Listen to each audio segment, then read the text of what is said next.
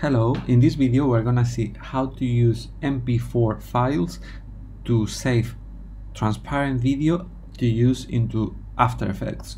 So it's not just how to export it, but it's how to use it within After Effects. So let's go to the settings here,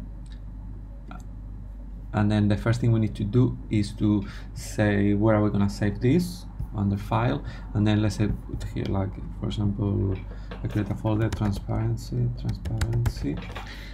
Then under this format option we select MP4, and then here we need to select alpha channel. It's already checked, but alpha channel.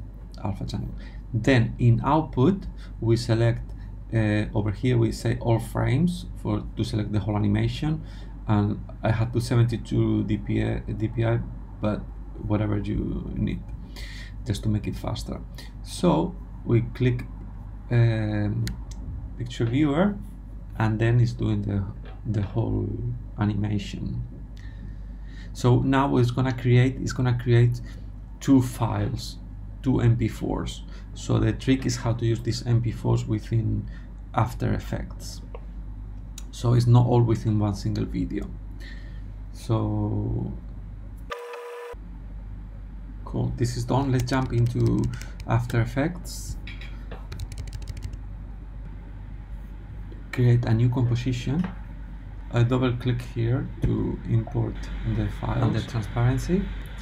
So as you see, it has created two MP4s. The one with A means alpha channel. So it's actually tracked them already directly here. So now the key of this is here to select the Luma Mate, this one. It will automatically switch this off, and now even though it's black, it's transparent. Just to prove it, I'm gonna put here like just a solid on color, like I don't know, like some color or whatever, and then I just put it this underneath. I just put it here, and you can see that this is transparent and this is plain.